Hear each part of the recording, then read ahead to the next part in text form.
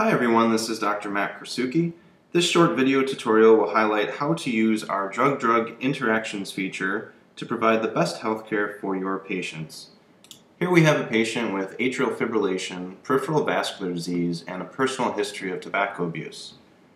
I want to go ahead and look at the patient's medications and see what they're using to treat their atrial fibrillation. Here we see diltiazem and warfarin.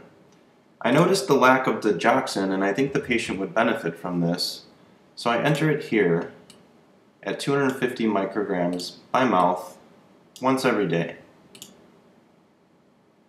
But I want to make sure that there are no drug-drug interactions, so I go to the top right and click Interactions.